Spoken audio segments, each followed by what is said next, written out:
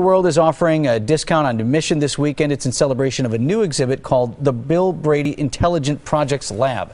And Kathy Campbell joins us now to talk a little bit more about that. She's with the company behind the exhibit. Great to see you. Thanks for having me. So this is, as a lot of things are at Discovery World, another hands-on exhibit, but you folks are really excited about some of the things that everybody's going to get to actually touch and to do. Tell us a little about it.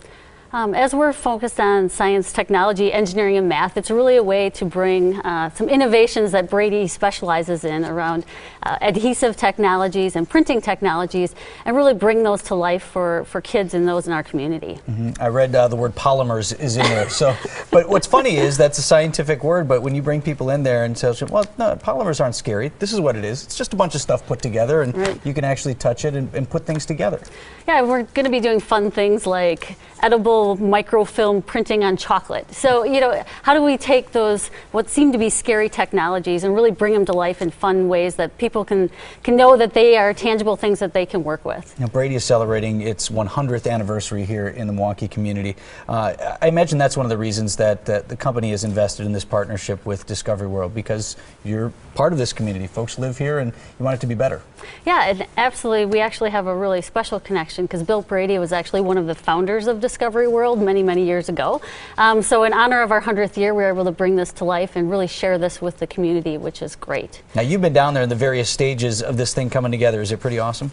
It is. It's going to be pretty cool. There's going to be a 3D printer in there. There's going to be a lot of cool technology that the community is going to be able to utilize to really drive some fun projects forward and some great learning. I'm glad you said that about the 3D printer. I cannot wrap my mind around what that is. It's like, seems to be witchcraft. I know it's we have to figure this out going forward, so I would go just to learn about that. Now, there's a special admission deal as well this weekend, and some things that usually only members get to do, right? Yeah, that's correct. It's a flat admission rate for everyone. It's $10. And it includes, there's going to be a lot of extra programming and exhibits on the promenade as well as in all of the labs. So it's a great opportunity to really take advantage of a lot that Discovery World has to offer, and get a membership. There's actually discounts on memberships this weekend as well. All good stuff. Well, thanks so much for being here and sharing it, and for putting the exhibit together as well and getting behind it.